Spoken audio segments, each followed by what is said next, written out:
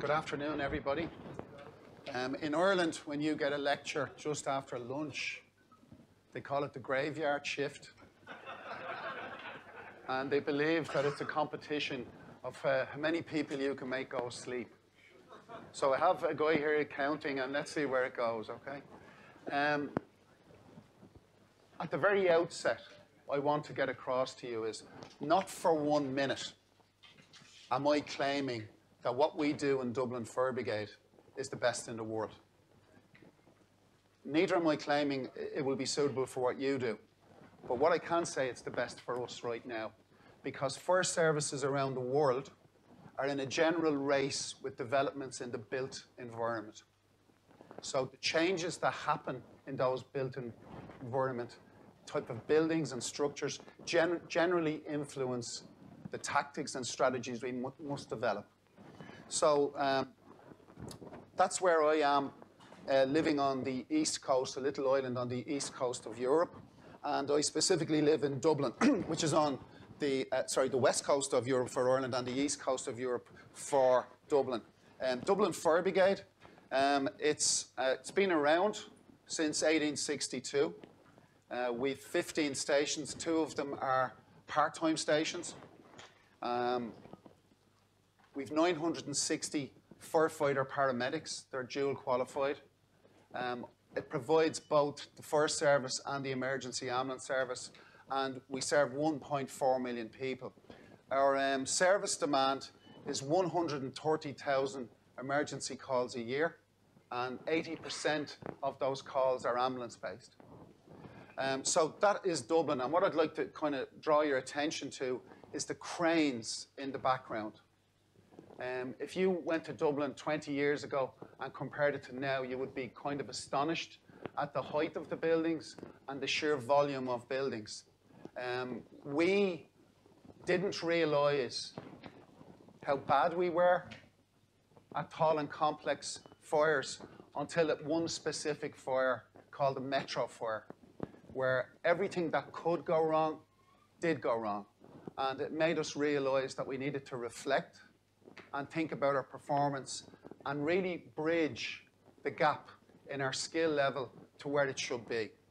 So before I dive into that, I was really privileged to spend 2 days with the local Cali Fire Station, and yesterday I went into the central station in Athens, and I just want to tell you my takeaways. I got a huge sense of professionalism, eagerness to learn, and a sense of duty in serving the community. And I mean this honestly. I found it inspirational. So it's given me renewed conviction that the way we're going is the right way, and I'm absolutely sure you guys are going to lead the world when you apply yourself to any new venture. So the starting point to all this is a quote by Peter Drucker, and he says, the relevant question is not simply what shall we do tomorrow, but rather what shall we do today in order to get ready for tomorrow. So that was our core understanding of what was required, a changing Dublin that had kind of outstripped our skills. So the approach we took with this was quite an academic approach, in that we did a literature review of every single SOP or SOG available on the planet. We organized a conference about 10 years ago where we invited experts from around the world to advise us and to tell us the direction we should go. And that was really the springboard for our development of these policies, strategies, and techniques. So the very first thing, and we had some conversations about this earlier, what is a high-rise building? Depending on who you talk to, NFPA say 75 feet. Other people think it's over 50 meters. But our research findings would suggest that the height of the building is not the key consideration. The key considerations are what type of fire occurs in buildings of a particular style, and what skills are necessary for you to deal with those hazards that when they present to you.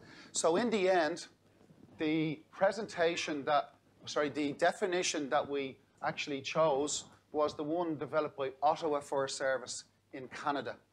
And they say that a structure that is beyond the reach of a fire department aerial equipment because of its height, its setback, or its location. So if you have a 64-metre ladder and you can't drive down a lane to deal with a 4-storey or a 5-storey building, you have no choice but to go offensive. You don't have a defensive capability. So that could become what we call a tall and complex building. And once we applied those metrics, we realised there was a lot of buildings in Dublin that we needed to apply tall and complex strategies and tactics. So we didn't think the problem was really big until we realised what skills we hadn't got.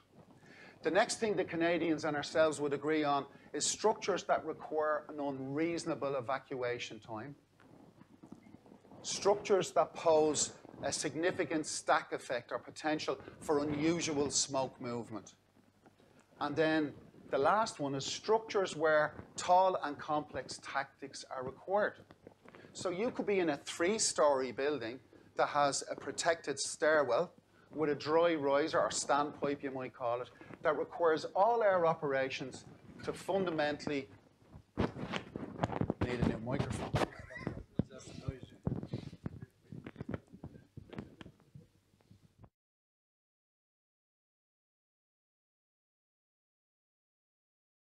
So you could go to a hospital and your guys have to work off a stairwell, plug into a firefighting dry riser.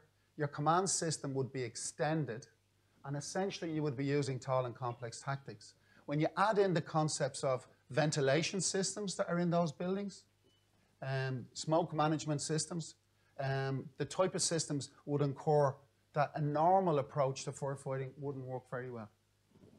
So, given the variance or different types and function, Dublin Fire Brigade have established 3 classifications of high-rise, or as we call it, tall and complex. The first one is buildings up to 20 metres, only 20 metres, that have systems in place that require us to adopt these tactics. Under 20 metres, they can be commercial buildings, institutional buildings, domestic buildings, shops, shopping centres. The second category are residential buildings over 20 metres, and in this case, they can build to the moon and have 1 stairwell in Dublin. The UK, Ireland, and I think Singapore are the only countries in the world that allow you put people into apartments and build as high as you want and have 1 stairwell. Type 3 is where we have a commercial component to that building. So if we have an open plan element, fire will not behave the same way because there's no compartmentation. So we have a concept called progressive or travelling fire behaviour. So in accordance with that, we have developed some core principles to deal with these type of structures. So the core principles, first, rapid intervention. If you read any of the literature out there, they talk about reflex time. Reflex time is the time that it takes us to act or create an intervention that makes that situation stabilised. A well-trained team pulling up at a tall and complex building could take longer to get water on the fire than it took them to drive from the station to that building. They're the facts. So our core principle is to reduce reflex time. The second principle is protecting occupant means of escape. In other words, so people can leave the building under their own steam. The third principle is the concept of simultaneous fire attack and phased evacuation based on the risk profile of that floor or proximity to the fire. Now, this is fundamental. The concept of stay in place, defend in situ, we have zero confidence in Dublin. Why? Because the standard of construction is not up to the level where we can support a stay in place engineering strategy. Equally, when a building is new, it may achieve that level of confidence for us. But move 60 years down the road. Are the systems still working? Was the building modified? Did someone make a fundamental change to that building without going about it the right way? So we have zero confidence in stay in situ. Okay, so what I'm going to do is I'm going to break down each of those pillars to say what we've done to achieve it. So first of all, rapid intervention. The first thing was to enhance command and control.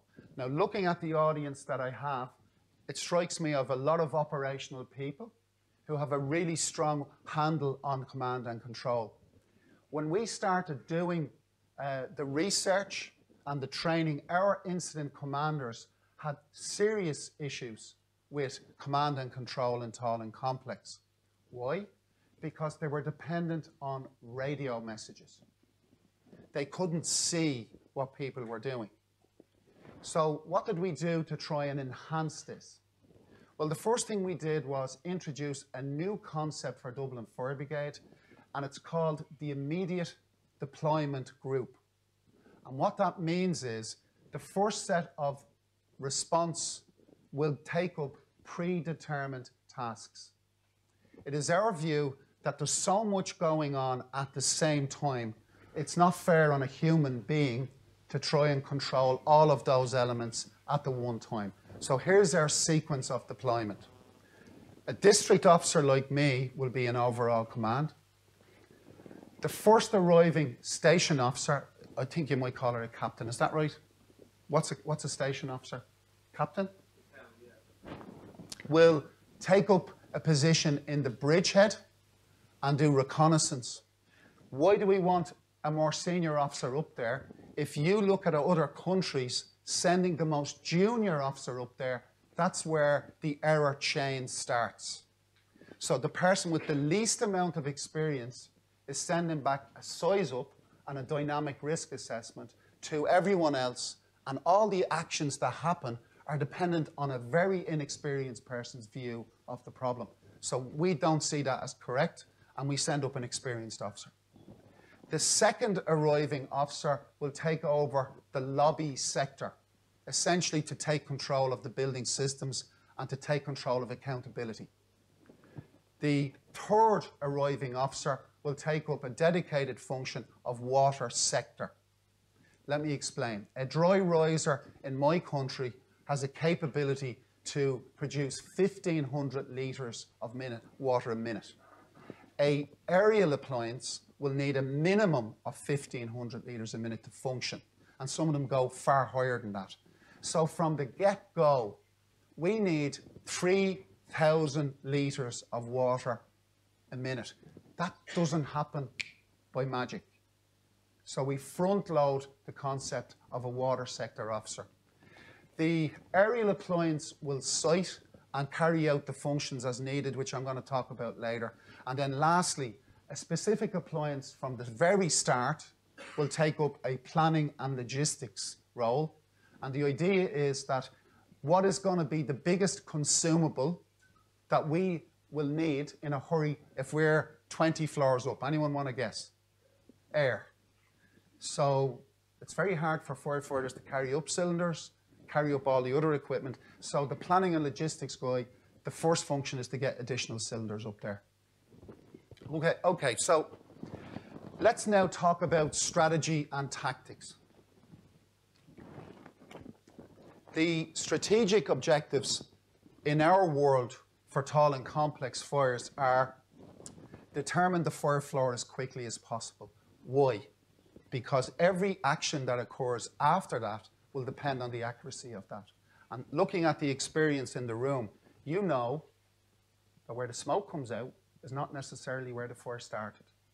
So we need to find out the first point of origin and then determine where we're going to put a bridgehead. The second strategic pillar is that every subsequent crew that ascends in that stairwell must independently confirm where they need to go with the lobby sector officer using the automatic fire alarm. Why? Because the error chain of human thought processes is based on, well, what they did must be right, so we're going to copy it. And then the error continues. So an independent check of the fire floor and the bridgehead. Number 3, and super important, protect and secure corridors and stairwells for evacuation of residents and withdrawal of firefighters. Why? Because we don't have the resources to carry everyone down the stairs. So the more people that can leave in a safe stairwell by themselves, the easier our job gets. How are we going to do that? Well, we're going to make sure that the stairwells and means of escape remain viable for the entirety of the operation. The 4th principle, gain control of the building system. So the lobby sector will take and make sure we have control over the dry or wet rising mains, the firefighting lift, the fire alarm panel, the smoke control system,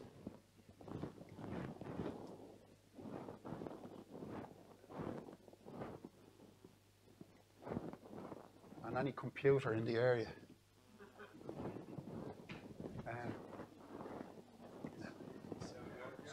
Oh, we're back.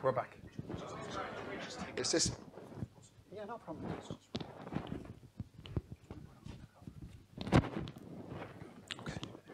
Okay. Is there a loose cable?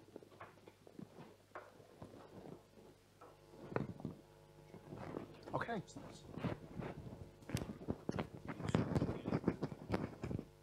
Thank you. Appreciate that. Okay, so the 4th one is secure and adequate water supply. Anybody know Paul Grimwood? I know you know. Paul Grimwood, the NFPA, and some very, very experienced fire scientists, I would call them, have indicated what a flow rate requirement is. And if we don't have that flow rate, we're putting firefighters in difficulty. So the water sector officer is how we're going to do that. And then the next one, confine the fire, stop it spreading, extinguish the fire, and begin the process of evacuation as soon as possible. Now that might seem state of the art. That's New York Fire Department from the 1950s. The specific area I would bring your attention to is control the means of escape and make sure they stay functioning. And the last bit, start evacuating as soon as possible. FDNY 70 years ago. It's valid now more than ever. Okay, tactical priorities. Strategy is the big plan. Tactics is what's happening on the ground. So, get water on the fire quick. We all heard of transitional attack, yeah?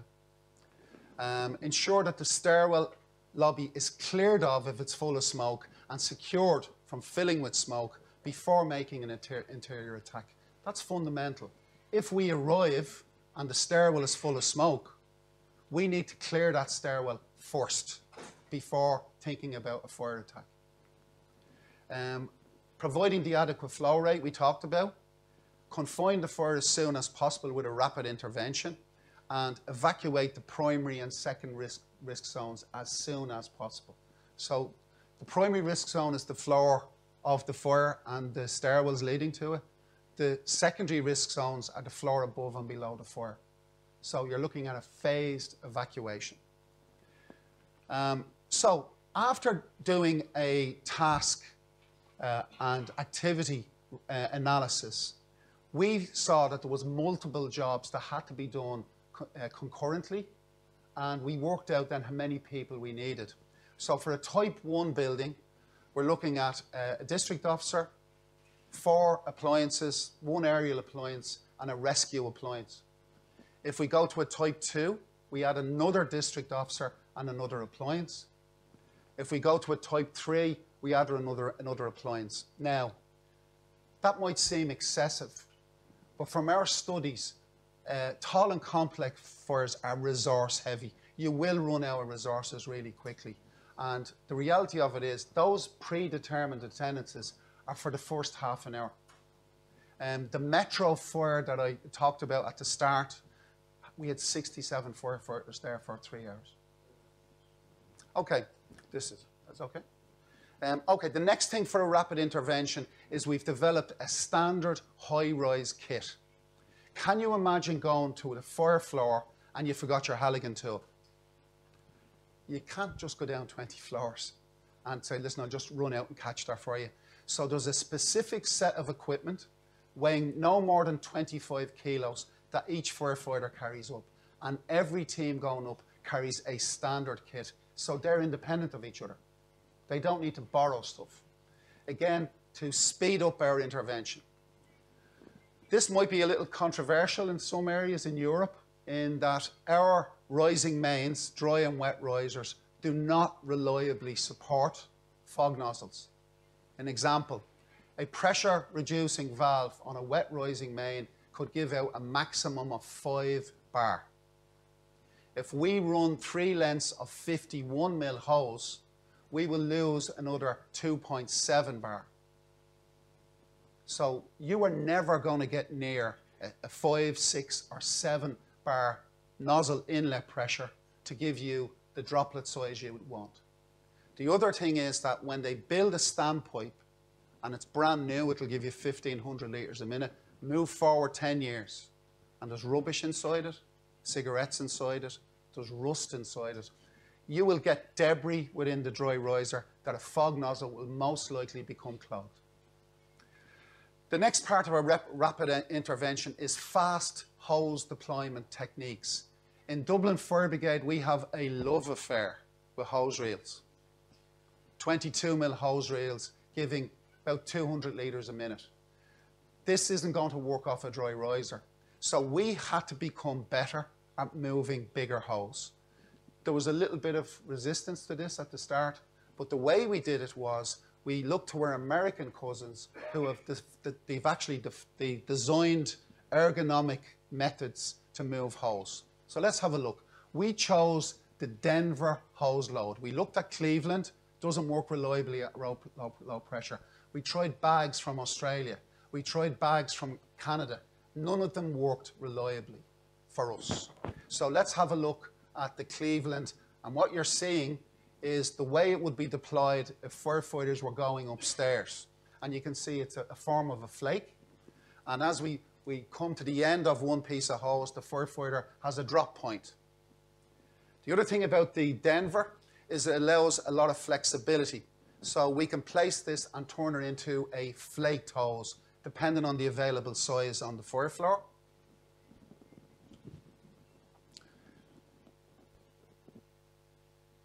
And if we want to use the Denver in an other situation like industrial fires, we can deploy up to 3 lines of 22.5 metre each simultaneously.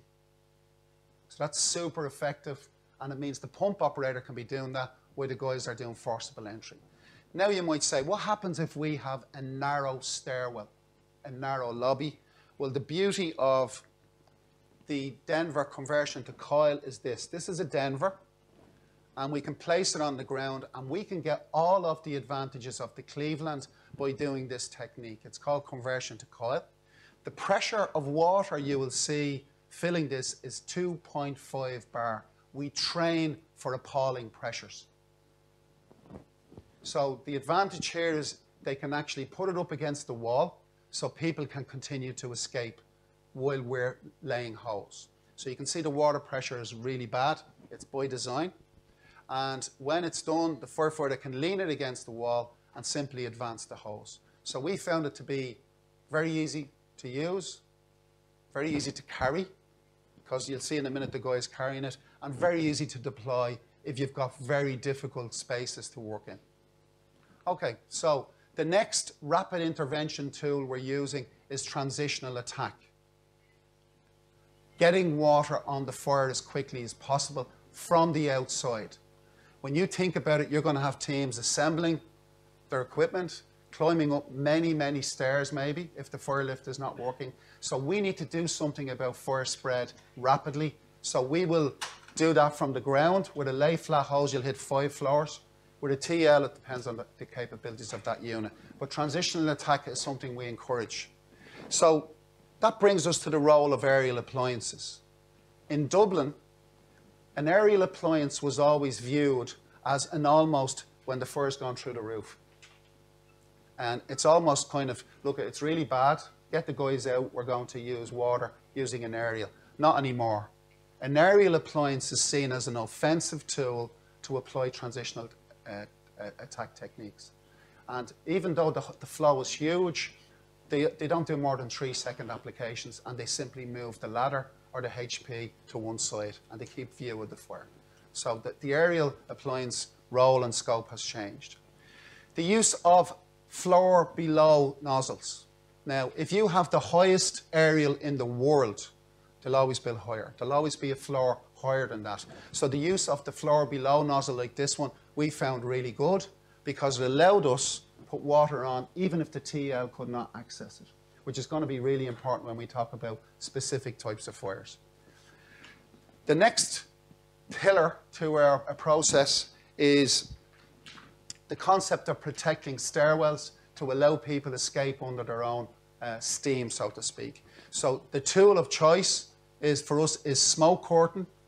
And I'm not going to talk too much about it because Michael is going to speak in detail, but it is now on every appliance in Dublin Fire Brigade, and it's our view that you can't do high-rise without a smoke curtain. Okay, so where do we put the smoke curtain? Well, we put it on the stairwell door, which means that when we go in and start opening doors to lay hose, the stairwell is going to remain clear of smoke.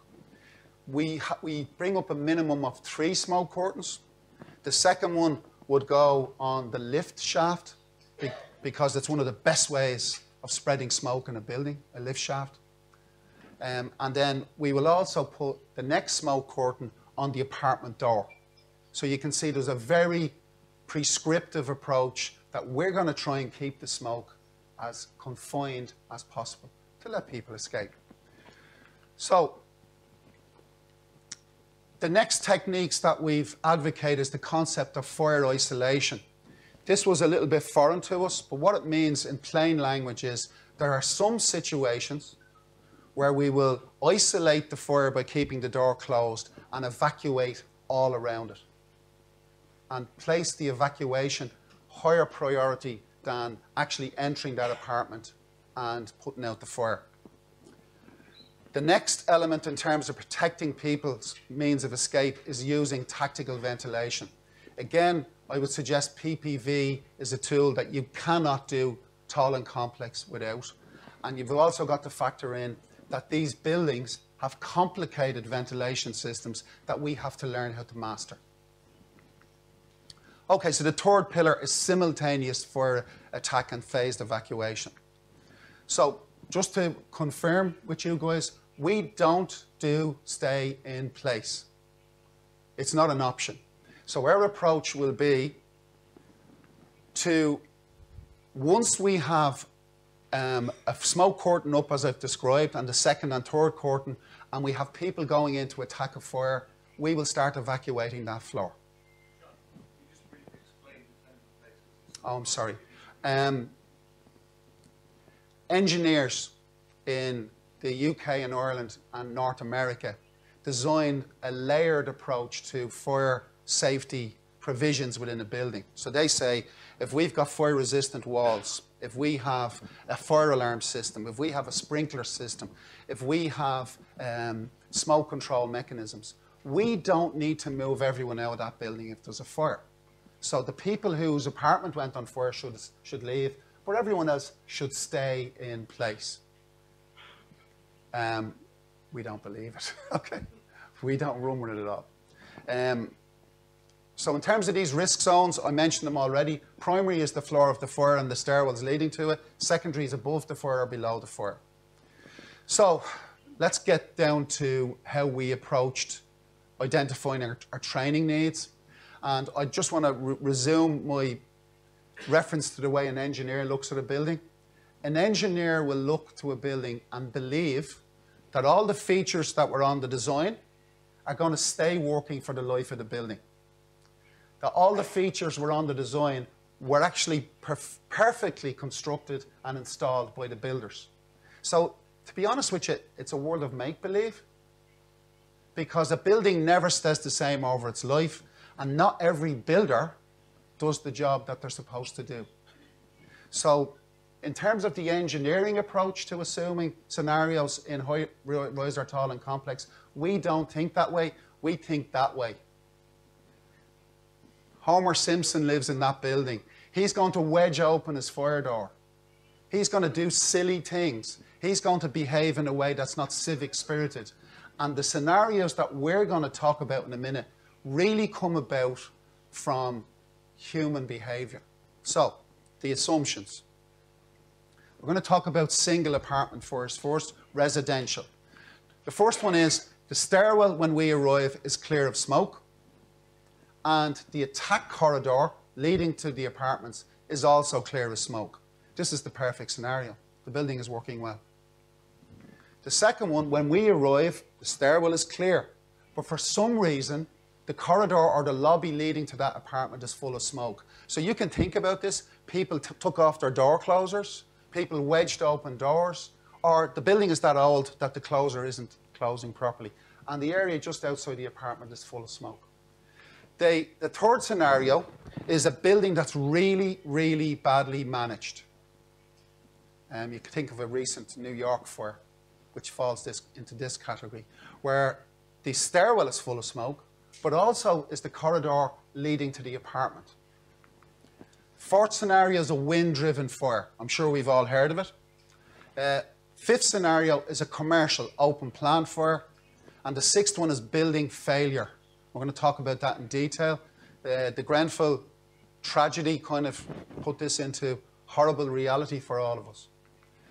Scenario 7 is an underground car park fire, which you might think, what's that got to do in tall and complex? It'll become clear as we go on. Okay, how are we going to deal with these scenarios? Okay, so we'll do the first scenario. Stairwell is clear. The corridor leading up to the apartment is clear. So here's the important bits. The fire is currently confined to the apartment of origin. It's really important that whatever we do doesn't make that worse. So we have developed what's called fast, frugal heuristics. Fancy word, forgive me for being so silly with the name. These were designed for doctors to make diagnoses. And the idea is they're simple yes, no concepts to support decision making. And as we go through it, and I'm not going to hold up your day doing it, I'll give anyone that wants this, you can have everything. It allows officers make quick, fast, frugal decisions of how to deal with that scenario. Scenario 2, we talked about the stairwell is clear, the corridor is full of smoke, and we have a slightly different decision tree.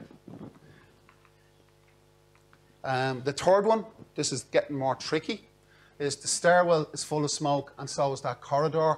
And the key feature of this tactic is your team, you can call it a stairwell protection team or a rapid ascent team, they must get up to the door that's causing that problem, the stairwell that's filling with smoke because of a door that's open. They must close the door, put a smoke curtain on that door and ventilate that stairwell.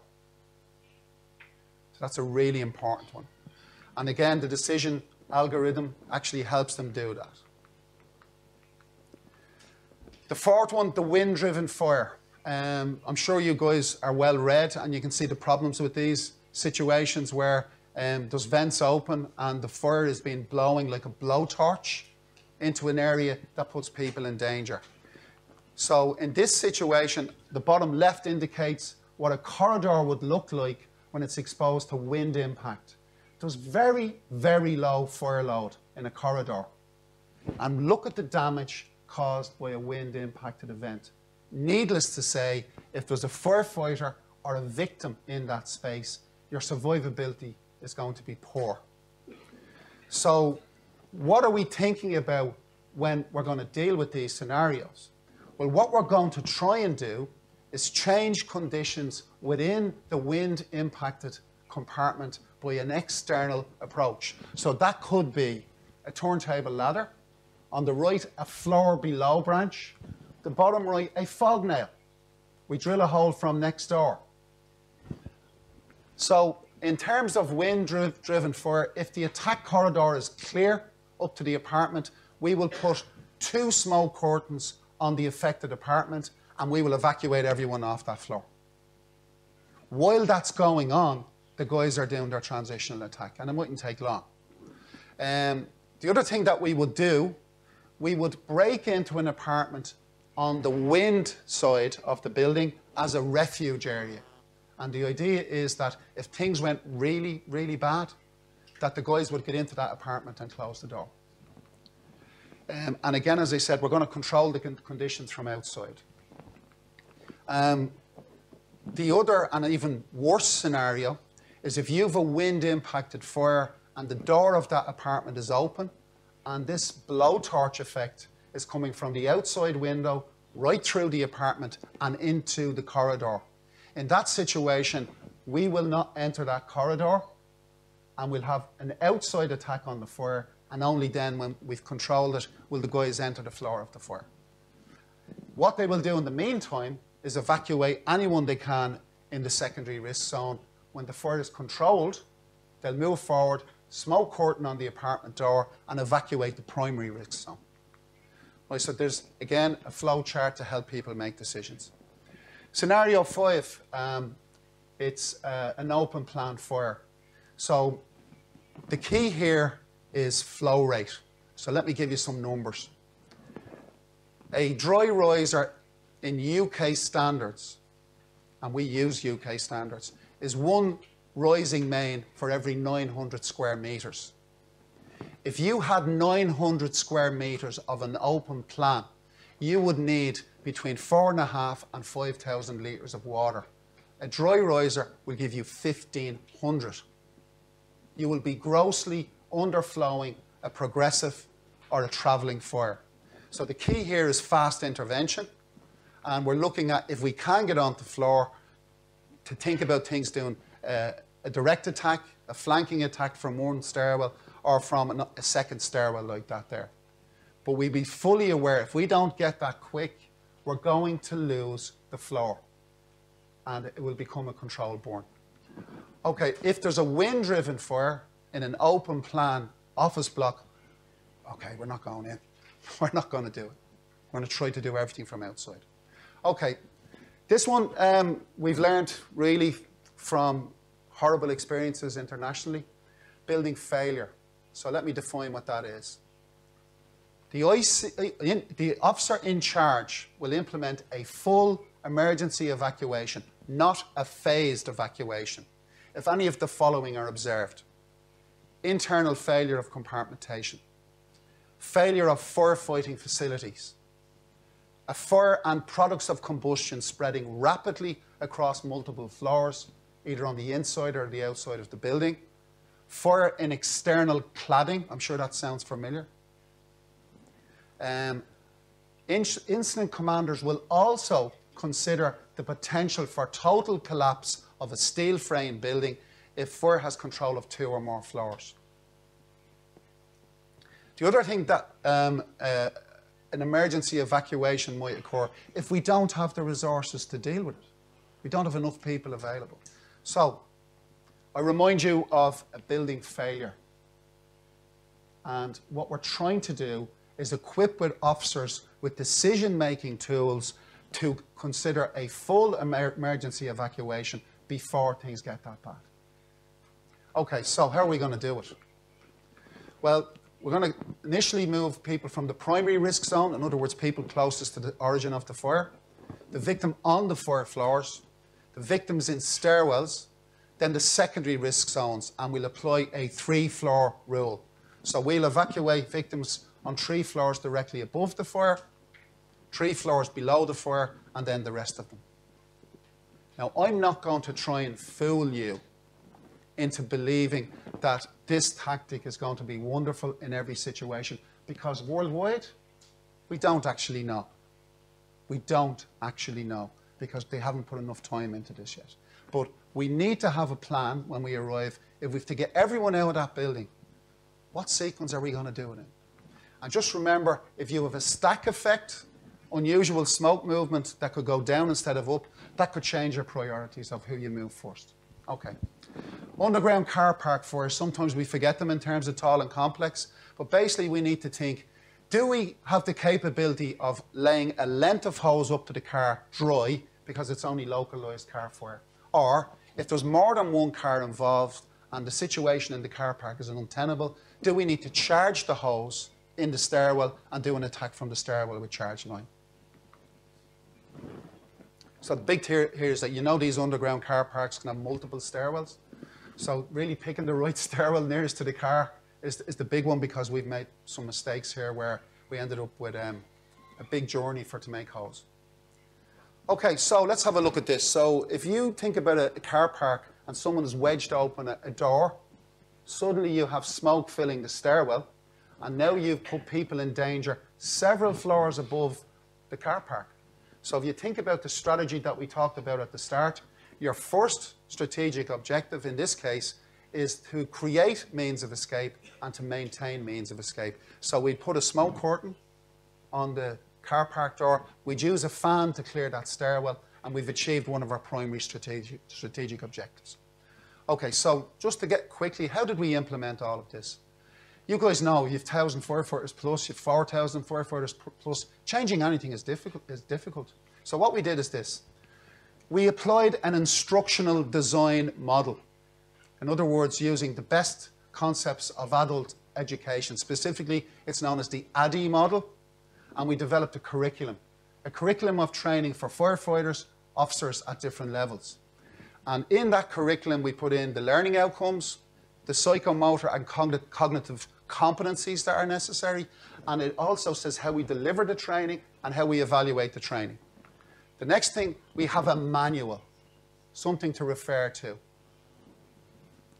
The third thing is we developed an SOG. Now guys, SOGs, they're quite difficult at times. I wrote this SOG initially, and it was 20,000 words long. Can I ask anybody, just with a nod of the head, any of you guys going to read 20,000 words? Not a hope. So we realized we need to change the way we did SOG. So here's what we do. We put a PowerPoint presentation that the guys can do online. We have a manual, and we also have tactical aid memoirs. And each chapter of the SOG is actually done with a learning intervention. And even with an experienced or an inexperienced officer in the station, you simply guide the firefighters towards the online learning. So the SOG actually becomes a learning intervention rather than something that somebody reads and you tick a box and you pretend that they know it. So there are the three elements that support each chapter. So it's integrating training and SOGs. Last of all, I talked about a bridgehead, I talked about a lobby sector, I talked about a water sector, I talked about planning and logistics, and I talked about instant command. How on earth are you going to remember all this? So what we've done is exactly what they do with pilots. So when you get onto your 737, do you think he remembers everything or she remembers it? Not a chance. They go through checklists. So we've developed short checklists that the officers can refer to, that when I say, will you do the bridgehead sector for me? And you go, oh, no. You can quickly refer to this and give you an idea what you must do.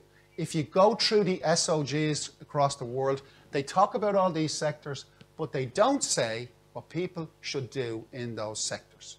And we've tried to correct that. Okay, so I'm just going to talk about hose management. We were bad at this, moving big hose. You hear people talking about, it has to be a 120 kilo firefighter from America that's in the gym and he's doing steroids to do this. You're going to look at a team of female firefighters and they're going to show you how we move hose. This is 51 mil hose.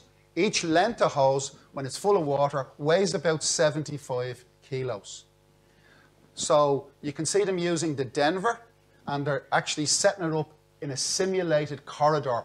We don't have a high-rise training centre.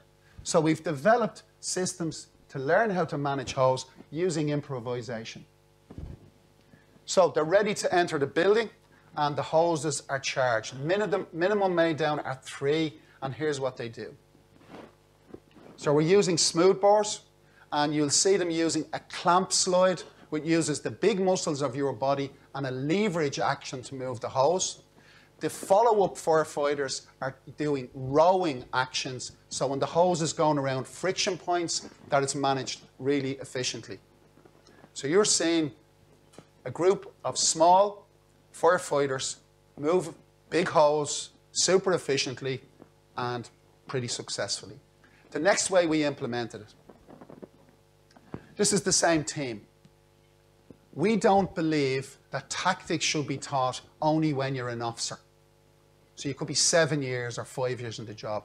We start a 3-day course for firefighters, recruits or newbies, where that they learn all of the tactics that I've talked about, and they do tabletop exercises using tactical aid memoirs, fast frugal heuristics, to understand all the different things that they're expected to do.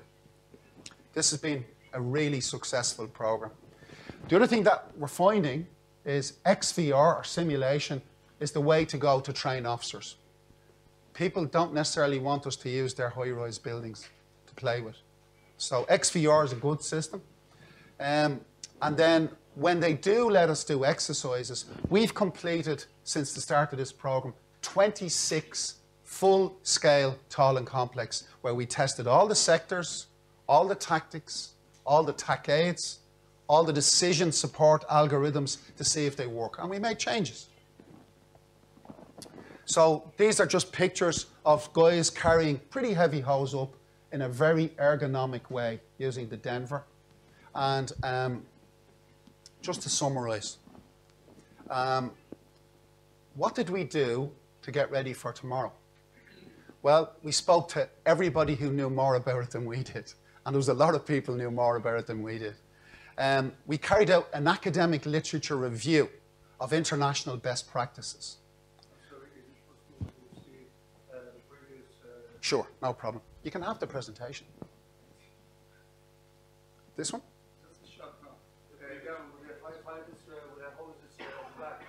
Oh, sorry. Yeah, sorry. Apologies. So, again, you're using the harness on the BA set as a mechanism to ergonomically carry hose. You can also put it over your shoulder. The more macho firefighters like that for the camera shots. Are you happy? Yeah.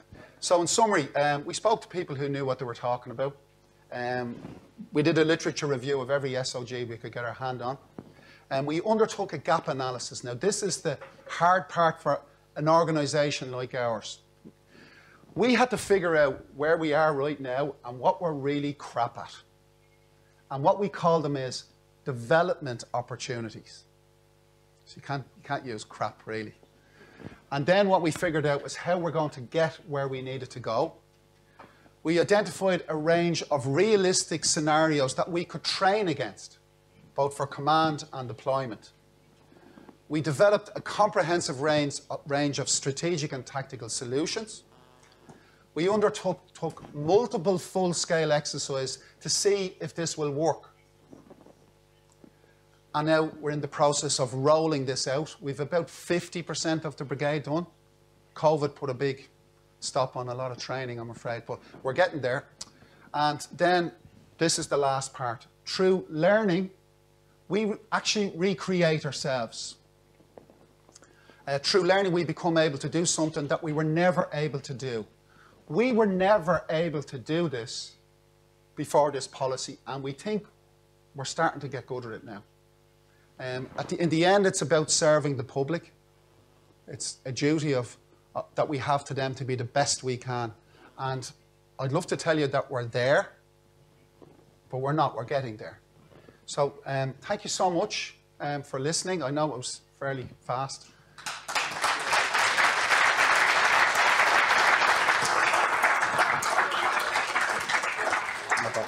Yeah, no.